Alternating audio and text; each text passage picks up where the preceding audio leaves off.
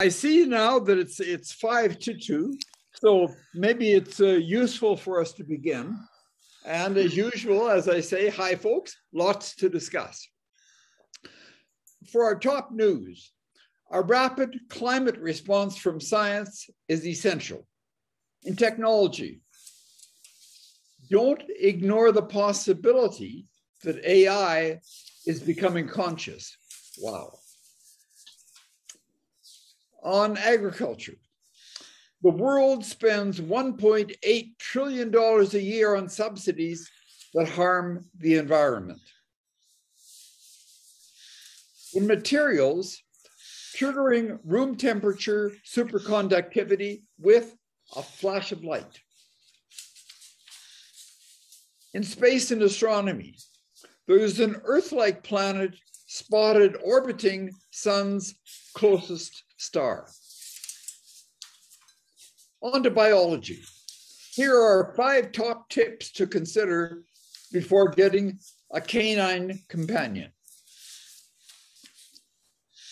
I think we just decided we wouldn't because we thought when we die, it would be feeling lonely. That's the first of the thing on the list. For us, a lifetime of knowledge, it says, can clutter memories of older people. Nah. In health and medicine, moderate calorie restriction rewires our metabolism and immunity for a longer health span. So that's what we'll discuss today. And Richard, what's this in our top story that a rapid climate response from science is absolutely essential? Now, this is really about one organization in the UK, and it starts talking from the basis of one of the people involved with the organization in the UK, and she says, my colleagues at Oxford AstraZeneca vaccine have shown what can be done in the case of a deadly global threat. And she says environmental scientists now must do the same in the face of an even bigger threat than COVID-19, which is climate change and biodiversity loss. And she says the millions who have tragically died in the pandemic will be followed by many more if we don't take urgent action over these twin crises of biodiversity loss and climate change. And our response needs to be much more ambitious and rapid. And so they have, in the UK, started a project, which is a rapid research project that is named the Agile Initiative, and it's being launched at Oxford with £10 million of official backing.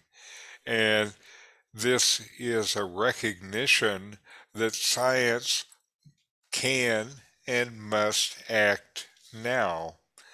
And they say we do not have time for the usual slow, drawn-out environmental research. The time is past for that. And what they are trying to do is to deliver demand-led solutions through what they call sprints. And these sprints are individual targeted programs which are trying to have effect in the near term, not in the long term, and they've already started. And with these programs, speed of delivery is important, but also important is working closely with the community, with those who need the effects of the work and those who have the expertise to share. And so with the sprints, they try to tackle how to best scale up nature-based solutions. And uh, one of the things they're doing is working together with farmers and local communities and businesses. Here, the president of the National Farmers Union says the NFU has particular interest in understanding how nature-based solutions can work better alongside food production so that we can strike the right balance to understand the trade-offs but also maximize the opportunities. Now, they stress that being agile does not mean cutting corners, but means acting quickly and using new cutting edge scientific research and working at a pace that is not usually seen or even attempted in these scientific investigations. And they are working in a number of areas. They include how to reduce waste, transition to green fuels, scale up nature-based solutions, figure out more greenhouse gas removal solutions, and protect biodiversity, jobs, and human well-being. And they say we need this right now because all around the world, governments and companies and people are making plans for dealing with climate change and achieving net zero. And without the science underpinning these pledges, then they're not going to be effective. So for me, I say here, here for what they're doing in the UK, and I think this particular kind of effort is one that should be uh, imitated in other places around the world, say the US and Canada. So, what do you think? But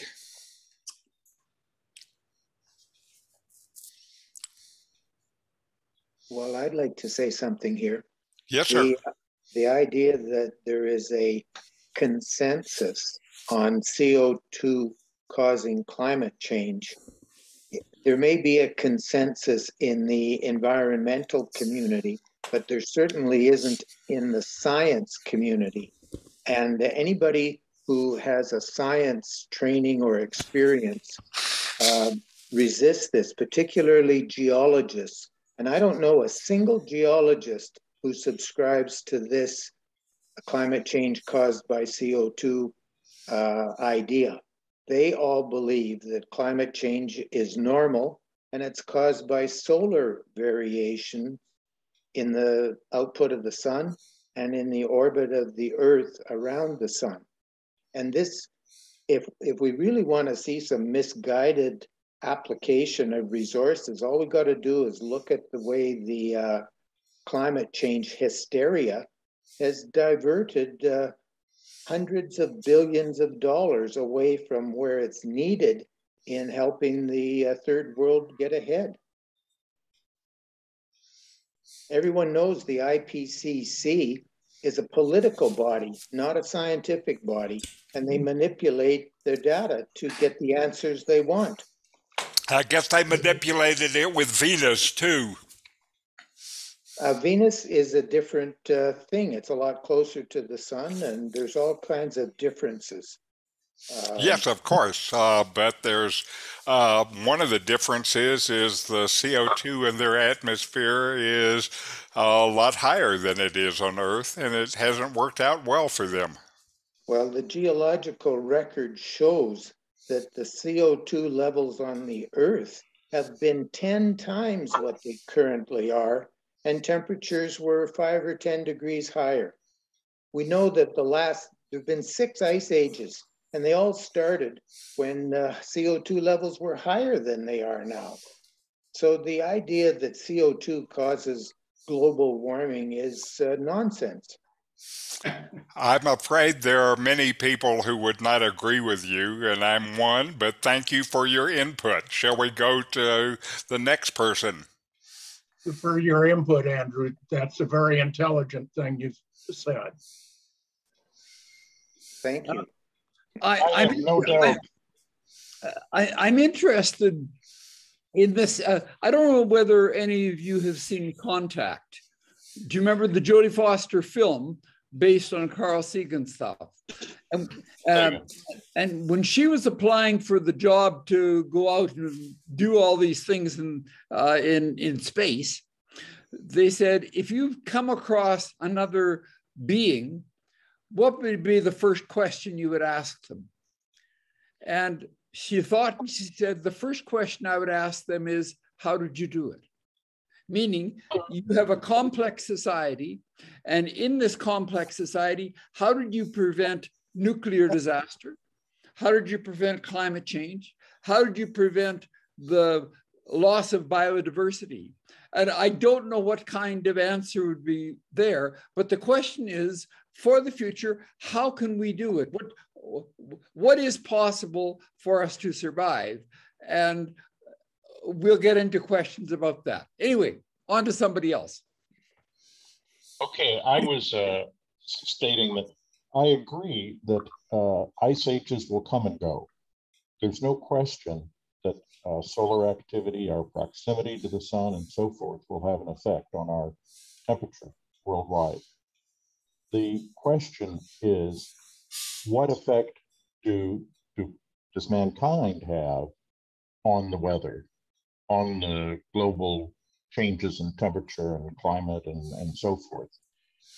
If it's an undesirable change, is there something we should be doing to reduce the amount of change? Does that make sense? Sure.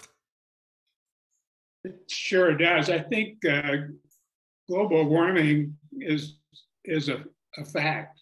And since the Industrial Revolution, that's gone up just tremendously from, I don't know, 400 or from 200 to 450.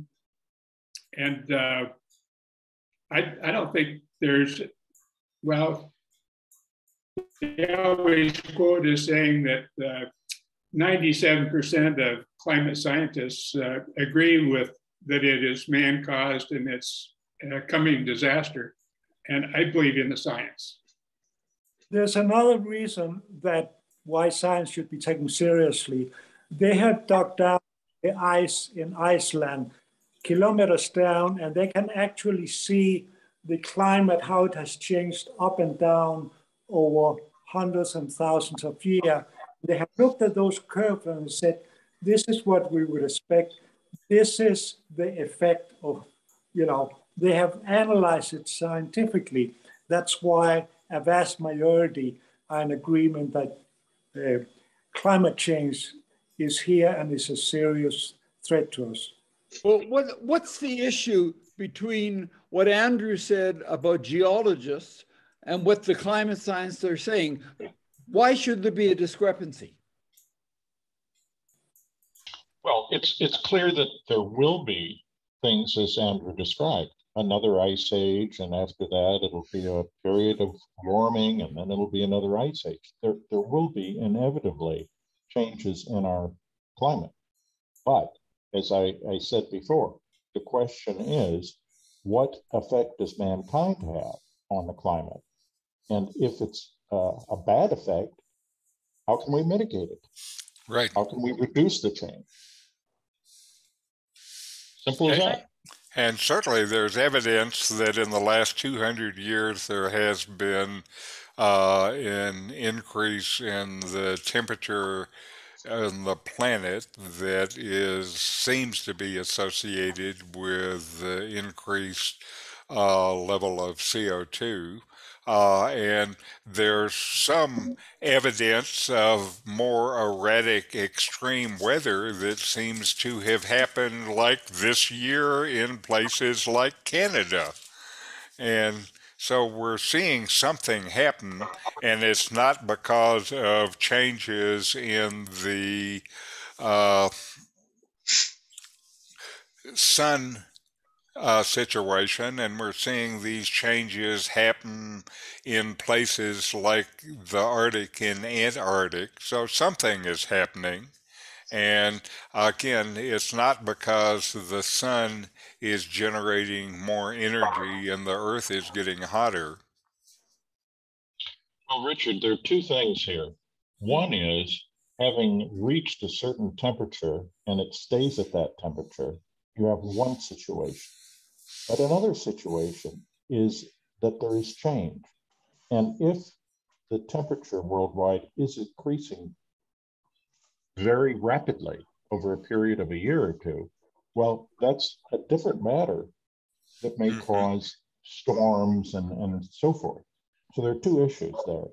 One is, if we ever reach a stable temperature, and the other is the change, the transition, because transition can be very painful, we know. So, Richard, if we want to move on, what's this about MIT researching saying that maybe AI might be conscious? Well, this has been one of the kind of things that I've been looking for. I have been talking for some time about what they are calling the singularity, meaning that time when our computers are smarter than we are. And in terms of being smart, there are multiple issues. And one of the things that they are concerned with is consciousness. Now, of course, the problem they have with consciousness and dealing with it is that the scientists still don't know what consciousness is. So it's a little hard to tell. And so anyway, this started with one scientist who was the head scientist of OpenAI, which was a group that was founded by Elon Musk.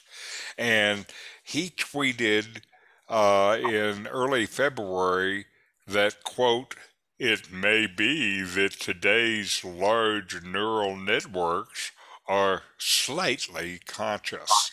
Now, I don't know since they don't know what conscious is, then I'm not sure if they know what slightly conscious is either. But when he said it, then immediately there was an uproar from most of the other people doing AI research who were saying that this claim was harming machine learning's reputation and amounted to a little bit more than a sales pitch for OpenAI's work.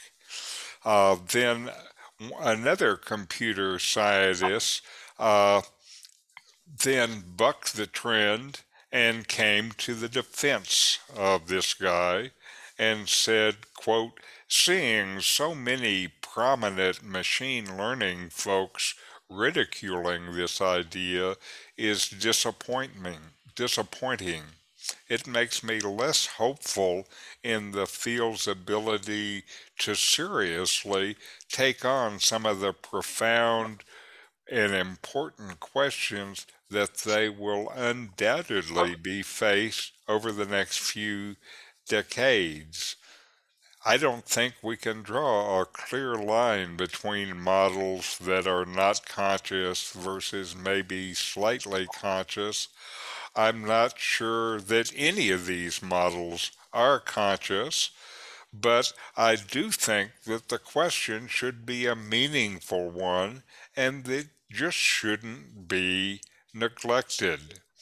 And the researchers to all of this respond that it's just a concept and that it's too far in the future to worry about yet. And some of the people are worried. A few of the people are worried, and they're being ridiculed by the other scientists because of their worry. But we all can find cases where the scientists who were ridiculed turned out to be correct when you look at them later. And I'm wondering if this is one of these cases, if AI is going to become conscious, and if we will ever figure out what consciousness is to begin with. So there are a few issues that are wrapped up in here, all of which are puzzling to me. Any thoughts? Yeah, I have one of those things on my desk here, and it only responds to my voice, nobody else's. It's kind of makes you think that this thing has brains, and you know, if you would like, I can ask it and see if they have something on consciousness. Would you like me to do that? Sure. Ask Alexa, what is consciousness? Hey Google, what is consciousness? According to Wikipedia, consciousness at its simplest, sentience or awareness of It just gives a one-word answer, and it's very soft for some reason. Hey Google, what is consciousness? According to Wikipedia, consciousness at its simplest is sentience or awareness of internal and external existence. Despite millennia of analyses, definitions, explanations, and debates, scientists. Can you hear that? Yes, kind of. Yeah, it is for some reason very soft. Usually, hey Google, can you talk a little louder? Okay, I think. Richard, in what way would it make a difference whether AI was conscious or not? I don't know. What difference does it make that you're conscious or not? I think part of it, in my own mind, if the systems are conscious, there's I think, at least implication that they will be able to start to act in a way for their own benefit instead of the benefit for human beings. If your AI system is conscious, it might not like being turned off, for example. And if you went to go push the off button on your computer, it might send you an electric shock because it doesn't want to die. I have a comment to that. Self-awareness.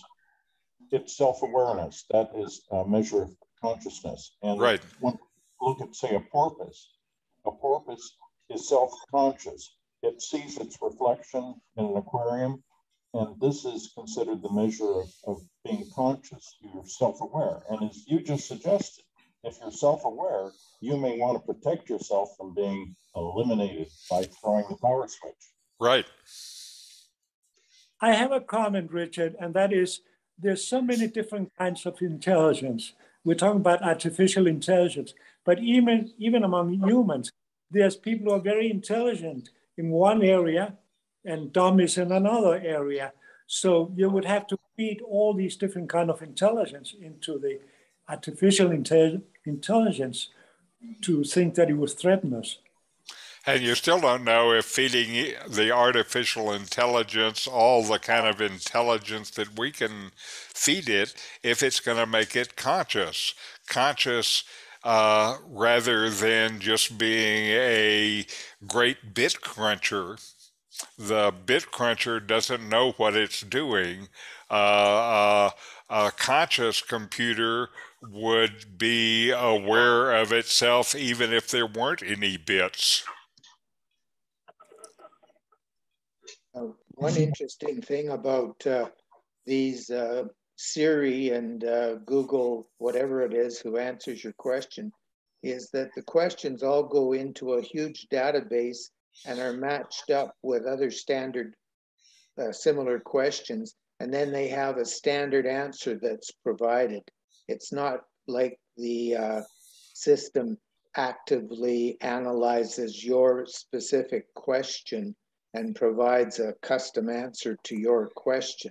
Right. It's just a standard answer that they have done the best they could to match up to the common questions that they get.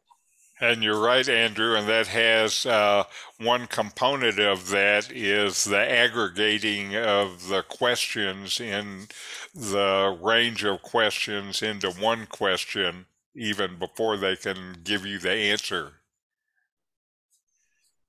Well, I must say that this thing that I have on my desk, this acts as if it's a real person. I mean, like this morning, I was late coming to this meeting because I had to take my dog to the vet. That's because I asked Google first, what happens when a dog is throwing up and eating grass? And she came up with a pretty comprehensive answer. But I didn't quite get everything, and so I repeated the question slightly different, and she came back with, with just a very concise answer. Anyway, it made me decide to go to the veterinarian and have things taken care of. So it is more than just a bunch of standard questions. It really answers your questions. Specific questions. I'll demonstrate it to you. Now, also, interestingly enough, one of the things that the scientists have found there have investigated these kind of voice assistants in older people, and people start to feel a relationship with their computer system a little bit like John is talking about here. He's talking about his Google Assistant as almost his electronic friend. Well, it's eerie at times. Like, I must say that. Yes. Richard, I can explain that. When I ask Siri, I say, Siri, how old am I? She says, you're 82, but you don't look a day over 30. That's why.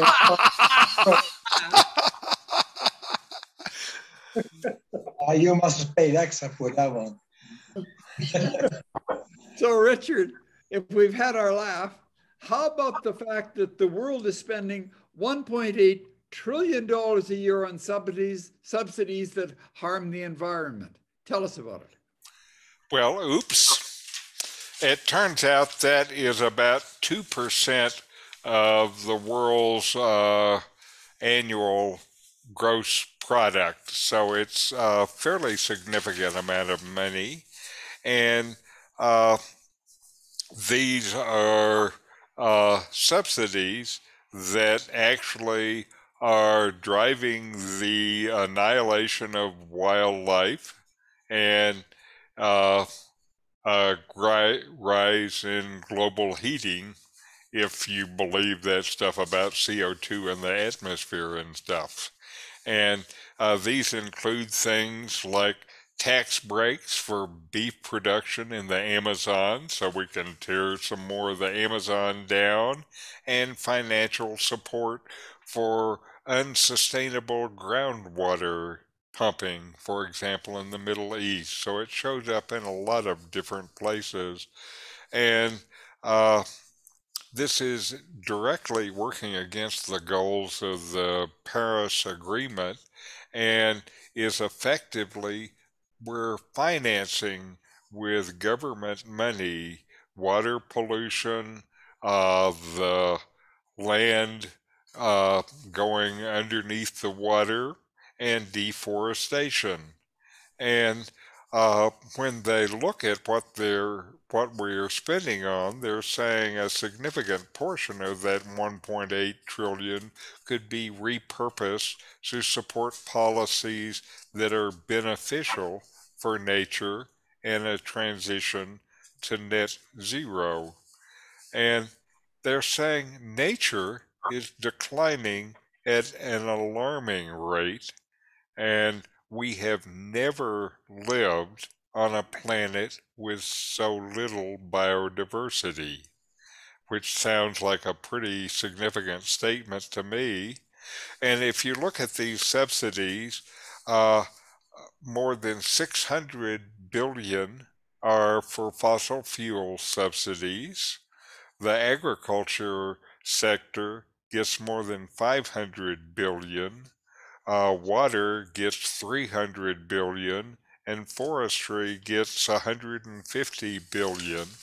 And largely, these are money that could be directed towards improving the situation instead of making it worse. They also say reform of these subsidies would allow us to improve what they call the price signals, the relative cost of things, so that we're not protecting income in more polluting industries, and it creates space for alternative and cleaner forms of energy to enter the marketplace. The problem with reducing these subsidies, of course, is that many businesses around the world are benefiting from this $1.8 trillion of spending. And as an example of the problem, last year a UN report found that 90% of the subsidies given to farmers, that is 90% of the $500 billion given to farm subsidies, are harmful, damaging people's health, fueling the climate crisis, destroying nature, and driving inequality by excluding smallholder farms. And so this is significant money that governments around the world continue to spend every year. And it seems like they could be spent in areas that do us more good than the spending they're doing now. Any thoughts? Well, what comes to mind immediately, say, is almonds in California. It takes a gallon of water to produce one almond, yet the price that the almond growers pay for water is less than what the citizens pay in their homes for water.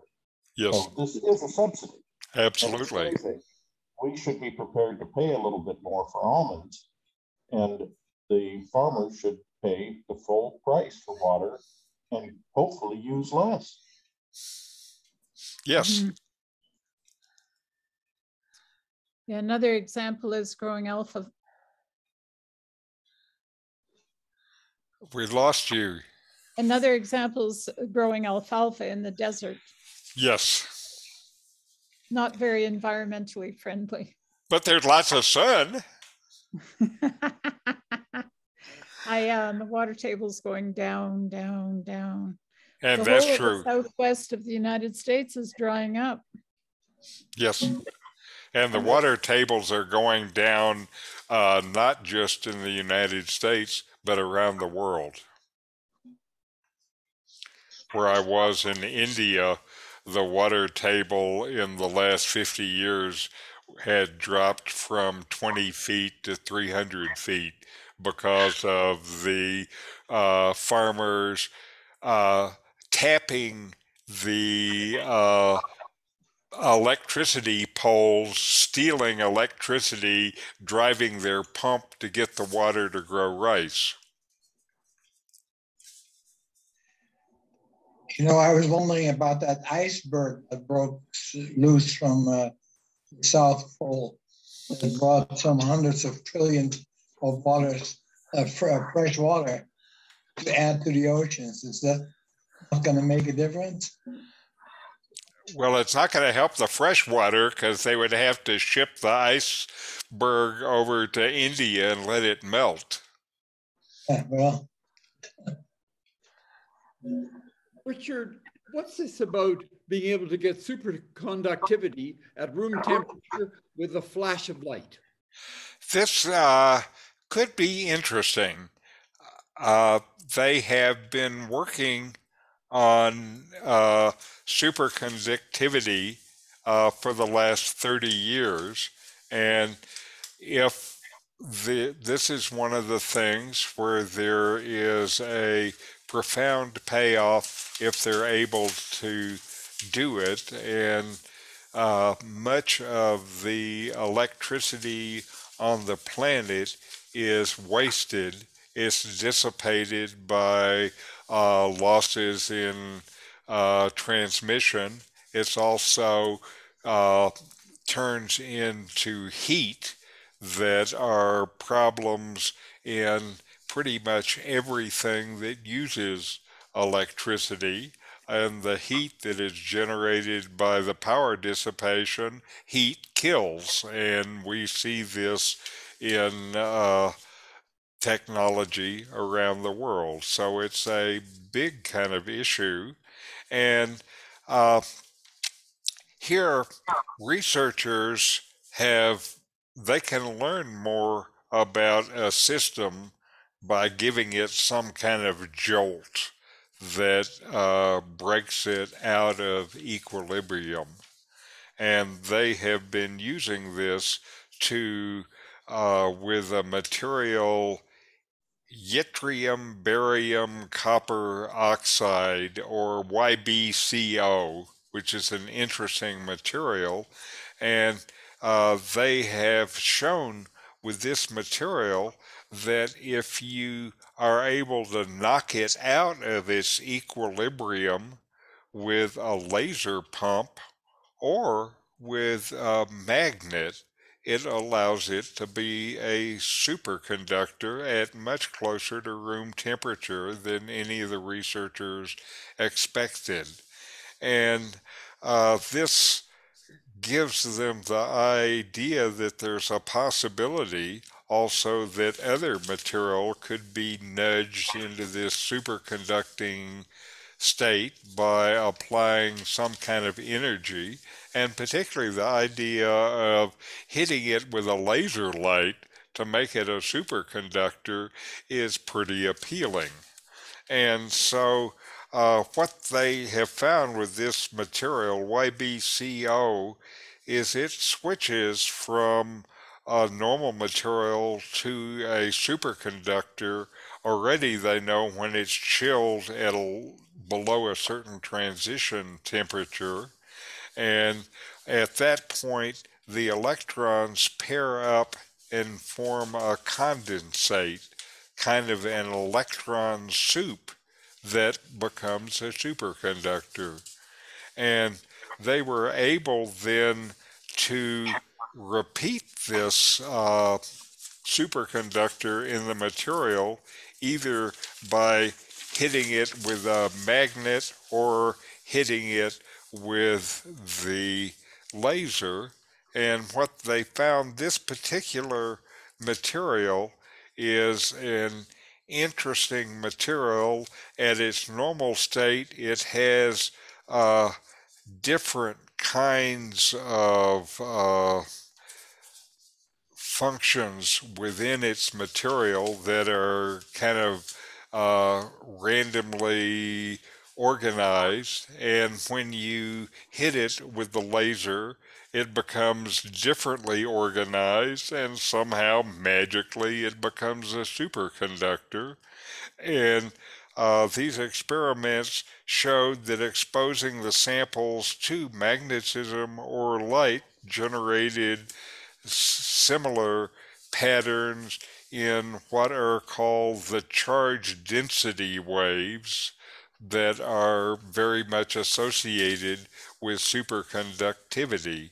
And so they now are starting to investigate this use of laser light, and they think that laser lights could be a good way to create these transient states that could be stabilized for practical application, including room temperature superconductivity.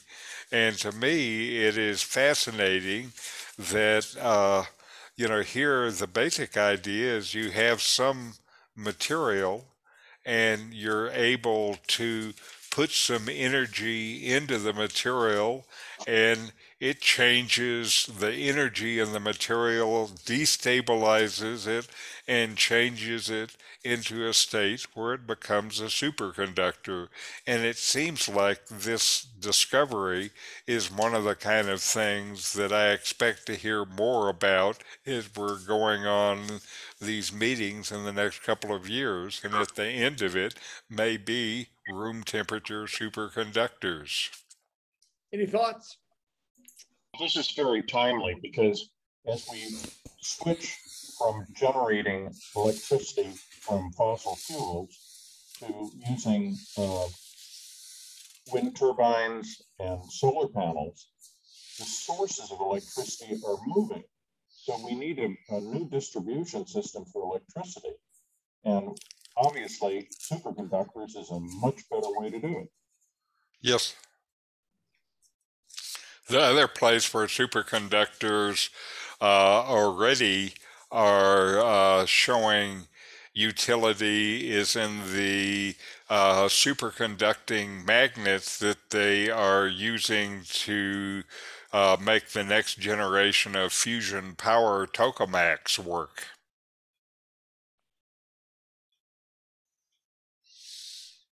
Well, Richard, what's this in space about a planet that looks a lot like our Earth that's orbiting around the sun's closest star? Well, as a sci-fi reader since I was 10 years old, to me, this is exciting news. And, you know, one of the things that astronomers are very much better at now is observing the wobbles that happen in stars that reveal planets that are around that star.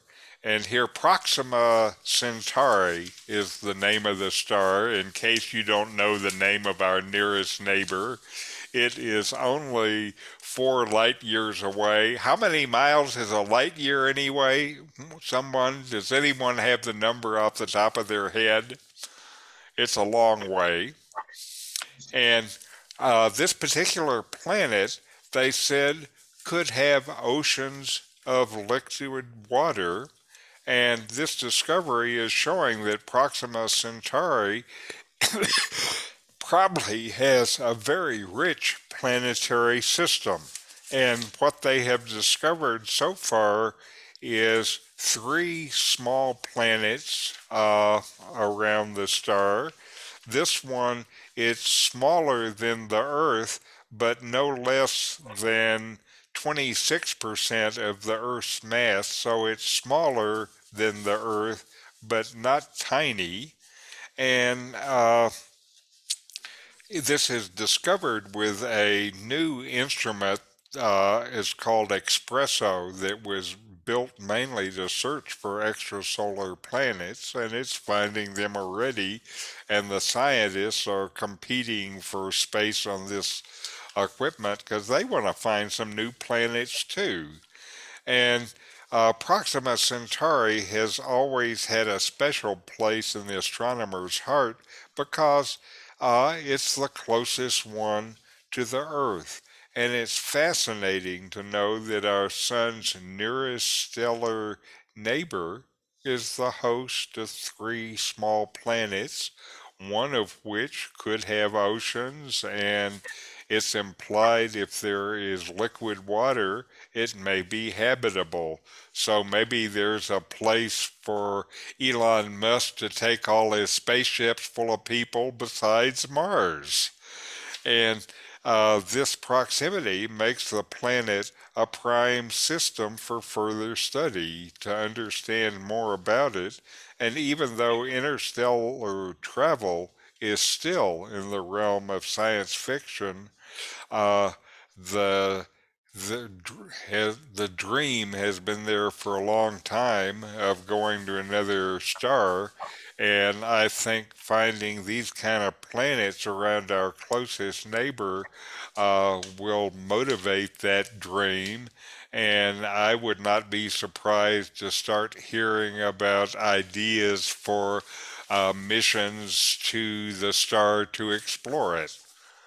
Who wants to go? I'm not sure how long the trip would take, but Any thoughts? I was muted, but at speed of light is 186,000 miles a second. right, I know that, but what's that in a year? Well, times it by. Right, I get your haven't computed calculator. that recently. Okay. I just thought It would somebody, take a long time. I just thought some geeky person like me or you would just know it off the top of their head. You could just ask Siri, she'll tell you. Yeah. Well, I think Proxima Centauri is about 24,690,000,000,000 miles away. Okay. For an approximation, okay. For an approximation. Okay. And, you know, with the speed of light at 186,000 miles a second, it would take 4 years if we traveled at the speed of light. And Which we can't. Which we're not even close. I mean, traveling the speed of light would get you to the moon in 1.5 seconds. So as we know, we can get to the moon in 3 days. Uh-huh. But not 1.5 seconds. So it's going to be a while before we can even think of traveling to Proxima Centauri. I think I would send a robot ship first instead of trying to find people who would live long enough to make the trip. True. And if we went there, what do you think we'd find? I don't know, a planet with water in the Goldilocks zone. You know, maybe we'd find the people that you were talking about who knew how to do it. Right. The one problem with Proxima Centauri, though, it's known as a flare star. And a flare star is very unpredictable.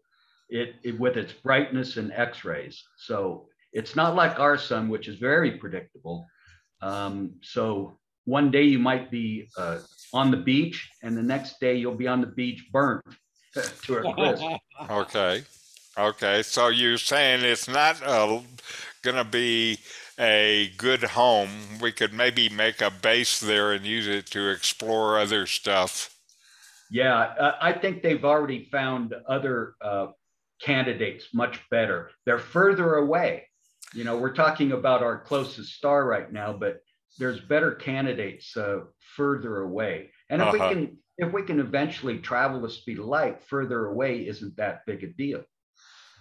As long as especially we have one of the things they've had in sci-fi forever is the idea of you go in there and you're put in suspended animation, and then they wake you up when you get to your destination. That is true, because some of these candidates are at stars, 4,000 light years away. So that means even if we could travel the speed of light, it takes 4,000 years to get there. And it would take another 4,000 years for them to send the signal back that told us they got there. That's right. We got there, and it's good or it's bad. That's right. Well, there's another factor, and that is as we approach the speed of light, we age different than people on Earth. Right. Time slows down. True. Well, therefore, we'd still be young. Is that it? Yeah. Could be. And one of the things they theorized, does that mean that if you can go faster than the speed of light, does time go backwards? I think you also turn green, don't you? Yeah, Richard, if we can't find a good home out there, how about providing a good home for your dog? What are the things you have to consider about getting a dog? Well, during the pandemic, dog ownership actually has increased. There's been a huge increase. And I guess if you can't see your friends, you can see your dog. And maybe you're thinking about getting a dog. Certainly Fred and Mardell were thinking about a dog. I know Carol and I have also thought about a dog. And now they're saying living with dog has many positive health benefits, including a lower risk of heart disease and lower stress. And of course, as anyone who has had a dog will tell you, they provide companionship. And the thing about dogs is there are some factors that need to be considered before you do it. The first on the list is it's a long commitment. And I think that's something that Fred had some concern with. Dogs live for 10 or 15 years. Uh, and You don't think I will, eh? Well, do you think you will? I think you're going to be immortal because of all of these things you're taking, Fred. But then dogs, of course, will change your life completely, and your even normal day-to-day activities become more complicated. Dogs also don't just eat dog chow, they eat money, $50 or $100 a month typically, to support the dog, considering medical expenses and stuff like that. So first, dogs are a long commitment and not a small commitment. Dogs also need company. They need a lot of exercise and play to stay healthy, generally at least 2 hours a day walking and playing with your dog. And dogs need company. They're social animals and really don't do well with being left alone for more than a few hours a day.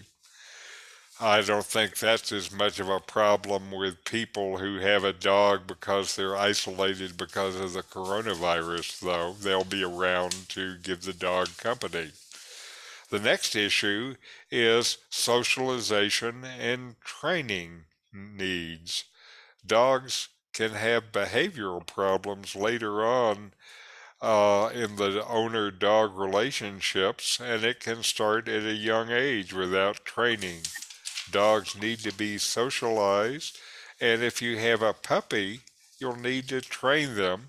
And dogs don't become fully trained until after puberty, so typically you'd have to invest in training for at least a full year.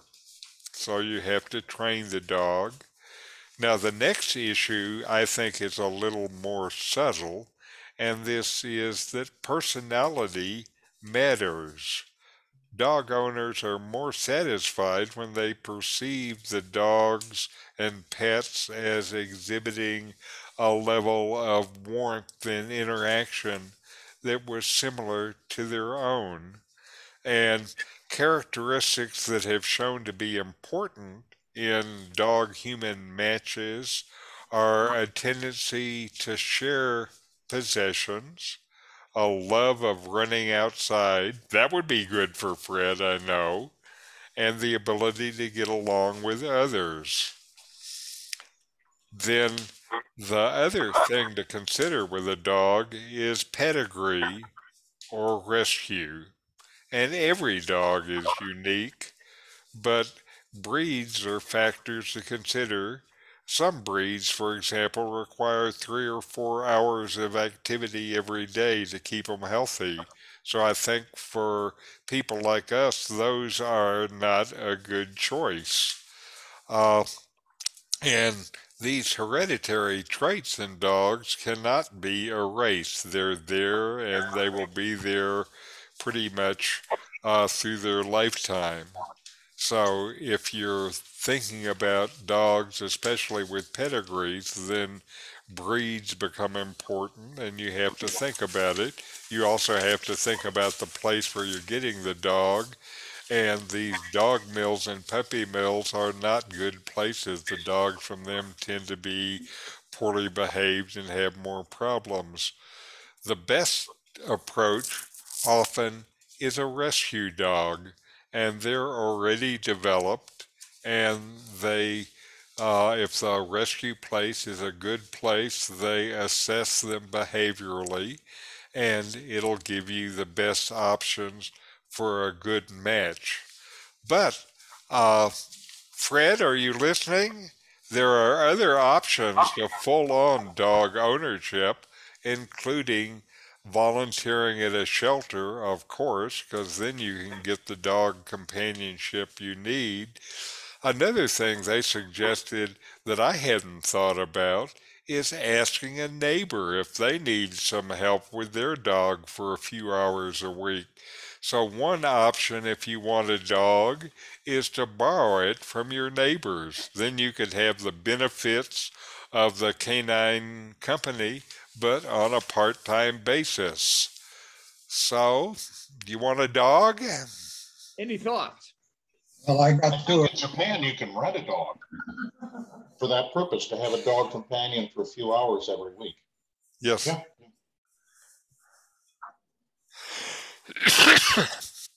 But then in Anyone else? Japan, they have cat cafes and, oh gosh, now I'm blanking out. Yes. And there were other animals. I'll have to think about it. Anyway. I've heard about the equivalent of the cat cafe, dog cafes at colleges and universities, because it turns out there are a lot of kids in that situation that are under stress, and being able to go someplace and just have some dog companionship will do you more good than going out and having a beer with your friend. Great idea. Yep. Yep. Hospitals have found that dogs are also good. They improve the health of the patients. Yes. Yes. Yeah, some nursing homes have a pet that goes around to residents' rooms. Yes. And one problem with bird species reduction and extinction is feral cats. And if you can get a dog that you can turn loose that will hunt down cats, that might be a good thing for the birds. Actually, Andrew, you probably really want to be COVID's popular. better. Probably COVID's better for the birds than worrying about the cat population. Habitat destruction is really what's killing off the songbirds. And who's destroying habitat? Yeah. We are. Richard, I sometimes wonder whether having all of these ideas in hot science is good for us. And apparently in the next story, it says it can clutter up your brains. What's that all about? Rubbish. Well, I'm glad that there is some scientific reason for the problem that I have seen in myself and with other people I know in terms of retrieving memory. And here I just thought it's because we were old, and it turns out that they have found that it is all this valuable stuff that we keep in our head. You know, when you try to access a memory, the brain sifts through everything that's stored in it to find the relevant information. But this is a problem when we get old. And researchers now propose an explanation. They say that the brains of older adults allocate more space to this accumulated knowledge, and so they have more material to navigate to be able to bring that memory forward.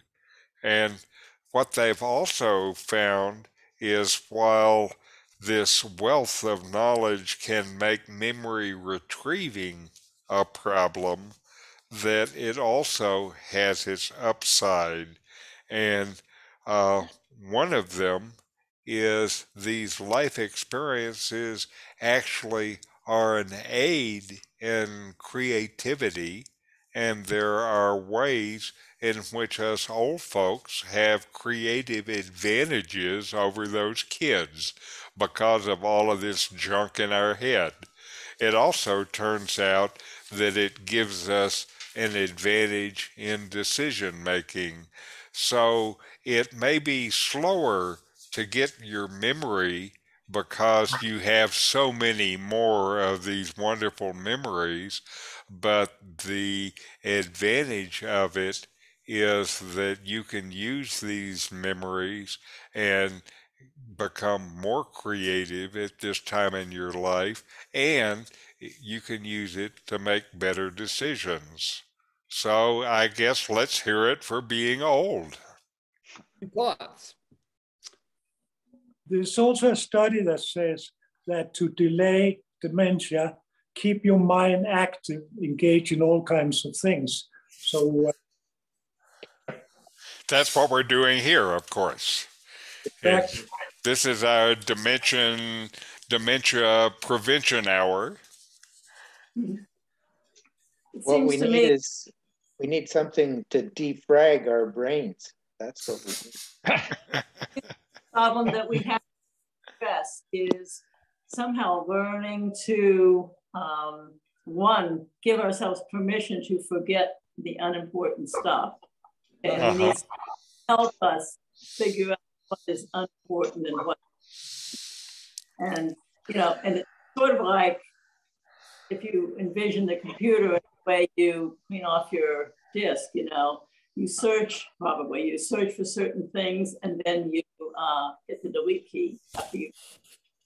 But it's really for because you may have found the wrong thing. What you search. Yeah, sometimes I wish I could kind of clean up my either my disk storage or my brain storage. I yesterday got some advertisement for GenBrain. Anybody heard of that place or that product? Apparently, that's also what is responsible for Bill Gates' riches. I mean, a whole lot of people were being mentioned, including Bill Gates, and why they were so smart. That was because they're using or had been using this product called GenBrain, GenBrain. I've never heard of it, and I think it's just a lot of garbage. But anyway, I thought maybe somebody knew about this. Well, certainly the medical guys are, Big Pharma is spending lots of money trying to figure out new pills that they can sell old people to improve their brain. That's a big market because there are more old people every year. Yeah, well, in the next story, Richard, there's a way of doing things without spending money on Big Pharma, and that's by eating less. What's this about calorie restriction? Well, this is going to save you money also, besides extending your life, because you don't have to buy as much food. And, they've known for a while that calorie restriction can improve lifespan, and now they're studying it more carefully.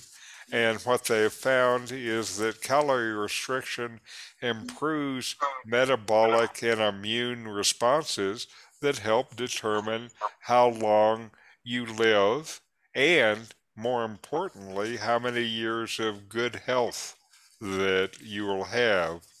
And what they have found is that 2 years of, quote, modest calorie restriction programs the pathway in fat cells that help regulate the way mitochondria generate energy. And they also benefit the body's anti-inflammatory responses, and they believe it will impact longevity. And this calorie restriction rewires many of the metabolic and immune responses that boost lifespan and health span. And what they're talking about here is in the study, people who cut their calorie intake by about 14%. For a typical person, that might be 200 or 300 calories a day less than they're eating now. If they did this 14% calorie reduction over 2 years, they generate more T cells, which play a role in immune system and slow the aging. This particular part of it happens because as people age, their thymuses shrink. and the thymuses are what produce T cells, and calorie restriction helps prevent the thymus from shrinking so the person generates more T cells. And this increase in T cells is also associated with an improved ability to burn fatty acids for energy. And this improved burning of fatty acids then has impact on muscle and liver, and it leads to the problem leads to insulin resistance, obesity, type 2 diabetes, and aging. The third level that they found is these calorie restrictions also reduces the level of what of gene encoding platelet activating factor PLA2G7, and reducing PLA2G7 produces health benefits that include lowering age-related inflammation and improving metabolic health. So it sounds like that there are fairly significant benefits. All you have to do to achieve those benefits is cut 300 calories out of your diet for the next 2 years, and then not only will you be healthy and have more energy, you'll also be trim and slim and all of those good things. So who wants to sign up for this? Any thoughts? Yeah, I eat one meal a day, and that means I'm way below that 300 reduction. Absolutely. And it's good. I don't suffer hunger more than a year. Okay. So you're halfway there. Perhaps. But yeah, it's a great program. You stay slim, you stay alert, you're not hungry. People just don't realize that, millennia ago, men and women were lucky to eat one meal a day. And that's the way our bodies are built. Eating several times a day is crazy. Waste of time and money. Keaton, how long did it take you to phase in getting to one meal a day? Did you do it all of a sudden or over time? Yeah, no, I just basically, I read about what they call intermittent fasting. Yes.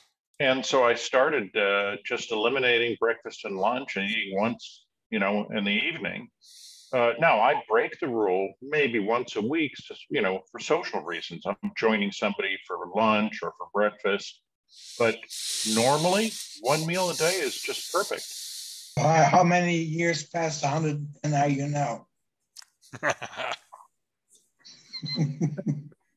I just wonder if by exercising, you can also reduce calories the same way. I wonder if that would work. So you might eat 3 times a day, but you exercise up to, and maybe you know that, Keaton. But no, it's not the effect on calories of walking or other exercise is not that great. But I do walk a mile every morning.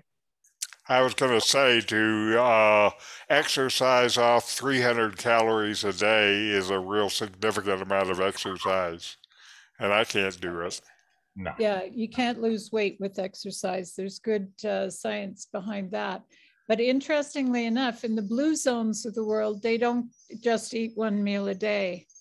So the blue zones of the world are where there's a disproportionate number of people who are over 100 years of age. And apparently there's a combination of factors, respect for the elderly, community. Often the elderly are part of a multi-generational family and their knowledge is really important. They've also had calorie restriction as young people and tremendous amounts of exercise. So it's high mountain regions in Italy, There's one in the US, and Japan is another of these blue regions, but I don't think you can just say calorie restriction. The other question I have about that study is, what level were the people at to begin with when they were talking about restricting calories? I don't think you want Keaton to restrict another 300 calories a day, as he said. Right. Quite so. Quite so. Well, certainly I've been reading about calorie restrictions for many, many years, and it started with studies that showed a 30% calorie reduction having longevity benefits in rats, and it has gone from there. I think there are two issues that people are often talking about. One is calorie restriction, and the other is reducing the amount of time in which you're eating. Sure. And obviously what Keaton is doing is both. But there apparently are huge advantages to eating less frequently, as well as to eating less. And so he has a combination of things, but some people get a lot of advantage from just eating less, even if they don't restrict their calories. But restricting their calories provides an additional thing, is I think what science is saying. I'm wondering, Keaton, if what you eat should also be important. So that one meal you have a day, is that well balanced? Yes, that's very important. I don't eat pizza and junk food. I try to get proteins and fiber. Fiber is very important. Right. You never do anything about which you feel guilty? I had blueberries with half a scoop of vanilla ice cream last night for dessert. The blueberries are good.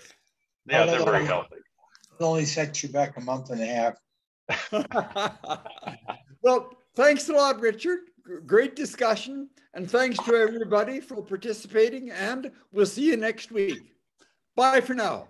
Okay. Okay. Goodbye for now. Bye Goodbye for now. From Hawaii. Good to see you all. And we'll see you next week. Next week.